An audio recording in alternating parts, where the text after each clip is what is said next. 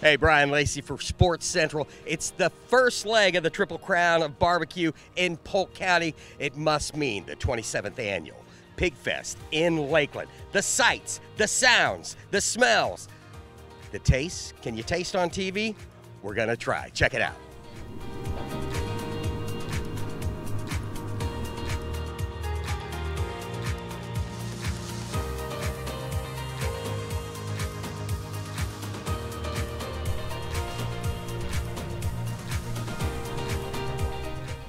A man that truly needs no introduction, but if you don't know him, he is a legend in the city of Lakeland. His name is Bill Tinsley. Man, what a party you have got going on here. This thing is incredible, isn't it? Yeah, I am digging. How did this all start 27 years ago? You know, it's amazing. Frank Buzanka and Judge Holmes were two guys that had gone on vacation with their family, came back through Georgia and stopped at a barbecue.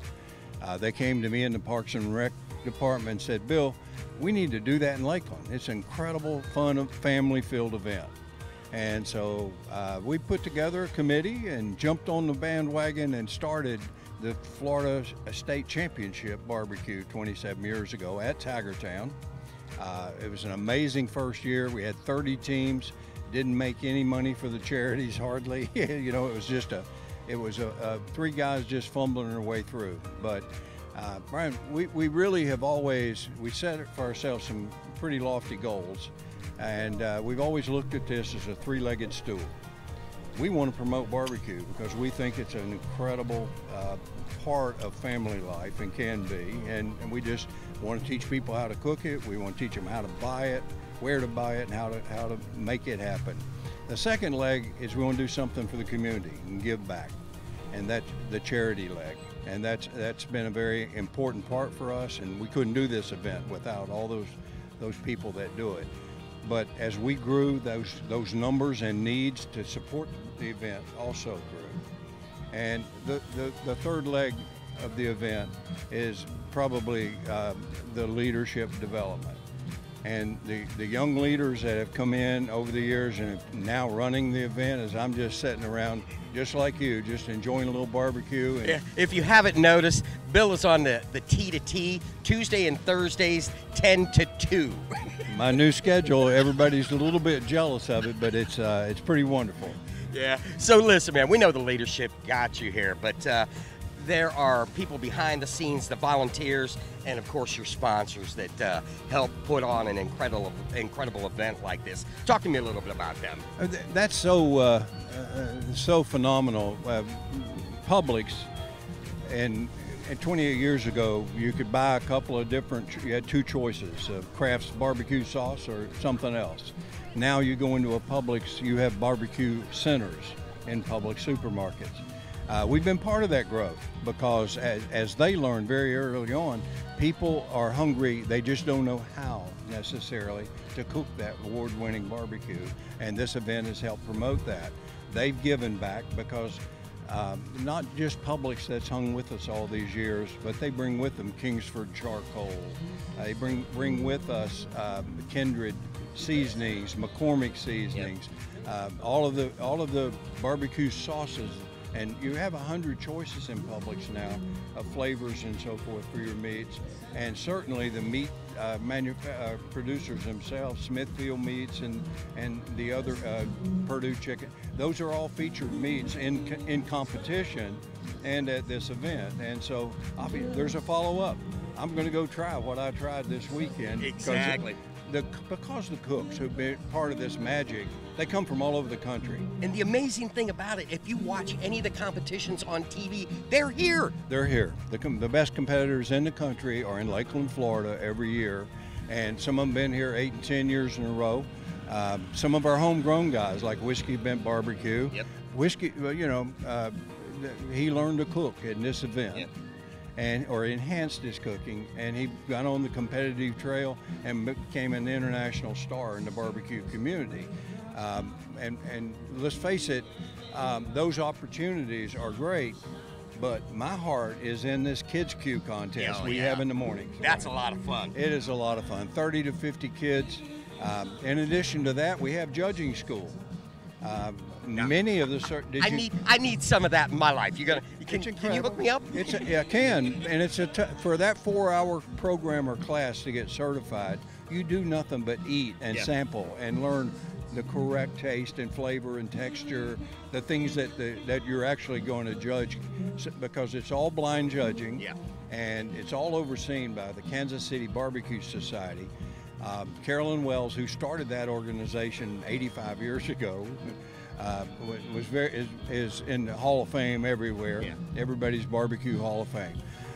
But she's here in Lakeland because everybody in Kansas City in January wishes they were here in Lakeland.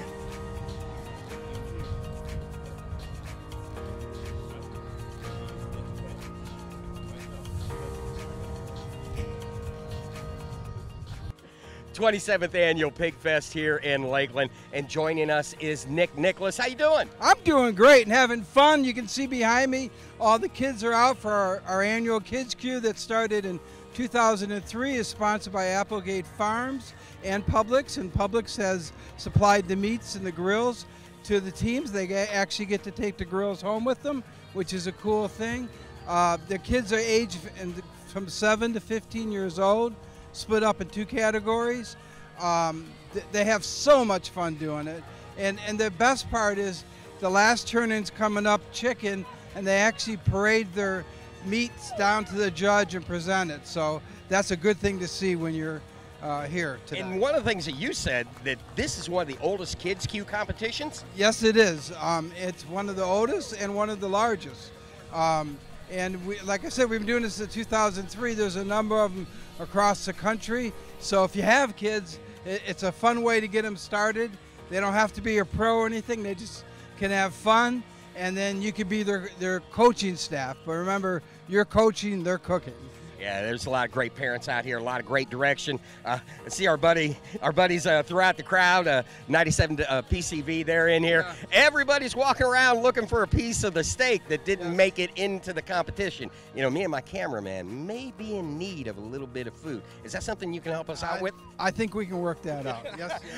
Nick, talk to me a little bit about what it takes to put on an event like this. You've been here since day one. Yeah, so basically we're a nonprofit, no paid staff, okay, and we've been doing this 28 years. It's 27th annual, but with COVID year canceled it. And you basically build a city for 48, 72 hours. So just think of all the infrastructure and all the services you have to provide. So safety, security, all that. We're a little different than a lot of events. We have people selling food, but it's mainly the competition teams. And they don't normally sell like a vendor would. They sell at this event, and all the money goes to charity. We're a nonprofit. We have 7 nonprofit organizations that get the benefit of it. We've given millions of dollars back to the community, to children-related type nonprofits, and they are a labor force. In the trenches of Pig Fest, the 27th annual, a legend in the barbecue community. He is Rob Bagby, and working hard on this, aren't you? Yes, sir. Getting some chicken ready. Yeah. So a man that's won as many titles as you, one would think that that there's a method to the madness. How long does all this take? There is. Well, the chicken itself probably takes close to an hour to get it just right. Now, talk to me a little bit about the event. How long have you been a part of this? And within the community, you've been to many of these, and this is the first leg of the Triple Crown here in Polk County, so a little bit of extra cash for those involved. Right, there sure is. I've been coming to this contest for 20 years. Actually, today is my 20th year anniversary of competing. So the very first contest I did was Lakeland Pig Fest. Well, Rob, we're going to let you get back to work, and good luck in the competition. And when things finish up, can Jeff and I kind of, come back and... we could probably work something out.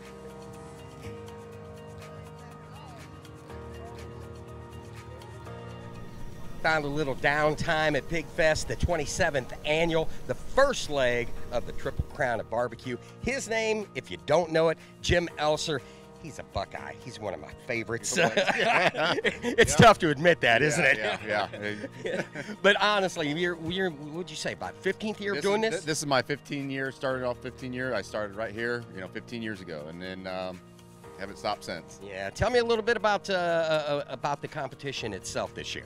The competition is, Lakeland Pig Fest is always, one of the top, I would say the top contests in the Southeast, bringing in top teams across the country. We're in the wintertime now. It's nice down here, so a lot of these guys from the Midwest or up east, they come down here and get a little sunshine and some warmth, and make our lives a little difficult to try to beat them in our backyard. I managed to see a few Canadians that were very happy about today's weather. Yes, it's been nice. Last week we competed up in North Florida, and it was cold, and it's night and day different. So it can't get hot enough for me. I like, originally from Ohio, I don't miss that cold, so that's the reason I moved down here. No way. So what are you competing in today?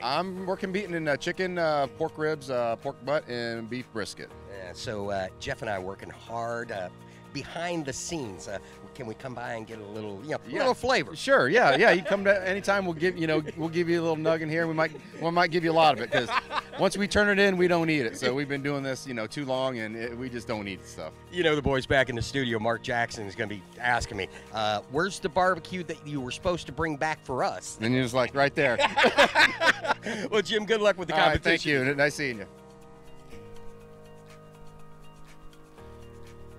We're one of them tourist destinations, and of course, our leadership at Visit Central Florida realizes that we have the facilities and we have the places people want to visit, but then suddenly they tapped into this culinary skill, and the Triple Crown of BBQ, bringing more people to the county. There's no question, and that's been recognized by the Sports Marketing and Tourist Development Council. They become one of our primary sponsors in this event. And the other barbecue events that are in the area with this Triple Crown program that's coming out, that's even going to challenge and develop more local cooks in particular to get engaged and involved. It's a little known fact, but since our second year, we've been the largest backyard division in all of KCBS. We have the largest backyard team. Most of these pro cooks that represent about 50% of what here is what your large events are. Yeah.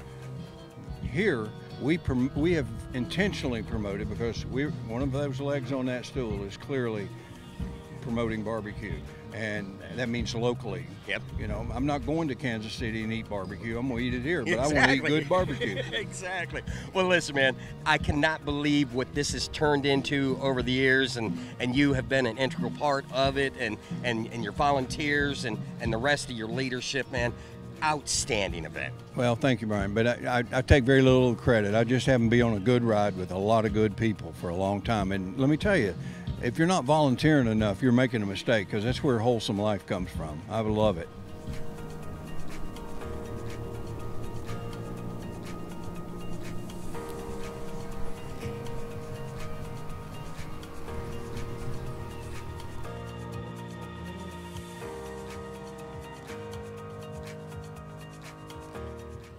Hey, that's going to put the wraps on the 27th annual Pig Fest from here in Lakeland. Going to send it to you boys back in the studio. Got a little barbecue for you, but as I shake the 8-Ball app on my phone, yeah, chances are highly unlikely you're going to get it.